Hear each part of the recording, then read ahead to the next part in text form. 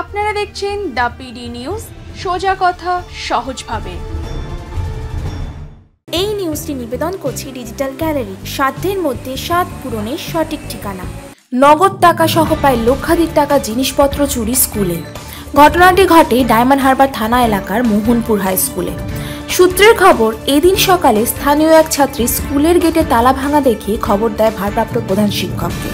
খবর পেয়ে তারা স্কুলে এসে দেখেন গেটের তালা ভাঙা, অফিসের ভেতর আলমারিও ভাঙা রয়েছে। কাছাকাছি ও থাকে, ওর নাম সাজিদা খাতুন। তো আমাদের স্কুলের ছাত্রীও ছিল। সুবিধা অসুবিধে আমাদের স্কুলের রান্না ছাড়াও অন্যান্য একটু কাজে কামে লাগে। 6:30টার সময় এ করলো, আমাকে ফোন করলো, কী ব্যাপার। তো সেই পরিস্থিতিতে আমি বললাম যে কী ব্যাপার, বলে সর্বনাশ হয়ে গেছে। ওই কী সর্বনাশ হয়েছে বল না। তখন বললো যে এইরকম গেটের তালা ভাঙা আছে, তারপরে এই মেন গেটের তালা ভাঙা আছে, আলমারি ভাঙা আছে, এটা ভাঙা। এই আমাদের আলমারি আছে, এই আলমারিতে আমাদের টাকা পয়সা সব থাকে এবং আমাদের ফাইল টাইল সব থাকে। গতকাল হচ্ছে ছুটির পরে আমরা এখানে এসেছিলাম, আমাদের ওই মিড ডে মিলের টাকা পয়সা কালকে ডিসবার্স করবো বলে সকলকে আমি বলেছি, যে মুদিখানার লোককেও বলেছি তুমি আসো, যারা সবজি দেয় তারা আসো, যারা ডিমের ব্যাপারে ডিম দেয় মাংস দেয় তারা কাঠ, তাদেরকে আমি আসতে বলেছি। সেই জন্য কালকের প্রায় ওই তারপরে যারা রান্না করে ওদেরও টাকা, সব কিছু টাকাটা কালকের কালেকশান করেছি। কালকের 2জন এসছে মাত্র, বাদবাকি আসেনি, আজকের আসার কথা। তো প্রায় 1,31,000 টাকা টোটাল আমাকে তুলতে হয়েছে। আর এছাড়া ওটা হচ্ছে মিড ডে মিলের ব্যাপার। আর আমার ওই কোশ্চেনপত্র ছাপানোর পরীক্ষা চলছে, তার জন্য আর ওইদিকে গ্রিল টিল লাগানো হবে, ও তো প্রায় 35-40 হাজার টাকা আমাদের ফিজ উঠেছিল এইসব। আর আগের টাকা কিছু ছিল, ওইটা ছিল। তো টোটাল টাকাটা এরকম ছিল। কালকের আমি সবজির জন্যে 9,000 টাকা হয়েছিল, 9,000 টাকা দিতে পেরেছি। আর 21,000 টাকা হচ্ছে ওই মিড ডে মিলের মেয়েদের 16 জন মেয়ে আছে, ওদেরকে দিতে পেরেছি। আর 15 জন নিয়েছে, একজনের টাকাটা আমার কাছে এখন পড়ে রয়েছে।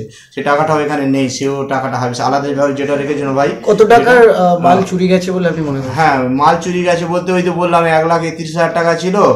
আর মিড ডে মিলের আগে এটা তোলা হয়েছে, আগেও ক্যাশে কিছু ছিল, ওর ফান্ডটা একটু আলাদা কিছু ছিল। কত টাকা ছিল আমি বলতে পারছি না ওটা। আর এদিকে আমাদের প্রায় 35-40 হাজার টাকা বা 30-35 হাজার টাকা, আমি তো গুনিনি, বলতে পারিনি, মোটামুটি ওই রকম ছিল। তবে ওই গ্রিডেলের জন্য 10,000 টাকা দেওয়ার কথা, আর কোশ্চেনের জন্য এই 15,000 টাকা দেওয়ার কথা, এই জন্যই টাকাটা ছিল। আর ওই সিসি ক্যান্ডিডেট ওদেরকে ওদের এনরোলমেন্ট ফিল আপ করতে গেলে ব্যাংকের একটা রিসিপ্ট কাটতে হয়, তার জন্য কিছু টাকা, ওই মোটমাট টাকাটা ওখানে ছিল। আর ওই খাতা কেনার জন্য কিছু টাকা ছিল।